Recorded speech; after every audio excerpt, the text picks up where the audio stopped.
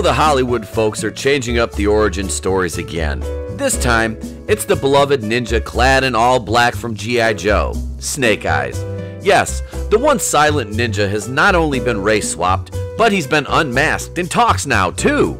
Henry Golding from Crazy Rich Asians, or some stupid movie that I haven't seen, nor will I ever watch, is now portraying the titular hero in the forthcoming G.I. Joe Origins movie, meant to restart the live-action franchise. But I'll spare you the details. Aside from the hilarious irony about them race-swapping a pre-established white character, was that he was a ninja. So are they abiding by the stereotype that all Asians know martial arts? If so, as they say, that's highly problematic and gross.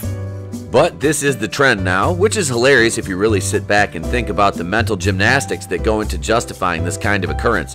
You're literally taking hand-me-downs and presenting them as new, and expecting everyone to fire up the virtue signal and fervently applaud your labor. I mean, let's look at a few of these that stick out in our minds, shall we, because they're relevant in the zeitgeist. First, we have the odd flex by Marvel, which really should come as no surprise that they proclaim that Cat Pan Mediocre is the actual first Avenger, after the initial entry into the Captain America trilogy is literally titled Captain America: The First Fucking Avenger.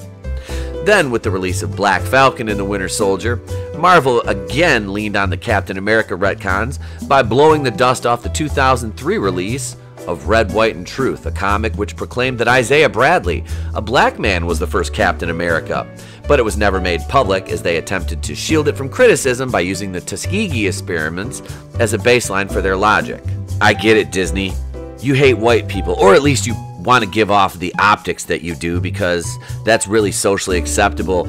Because as Will Ferrell said in Zoolander, it's so hot right now to hate white people. At least Samara Weaving looks like Scarlet, which is a shock given Hollywood's open disdain for casting redheads in roles that are based off a redhead character. See Red Sonja.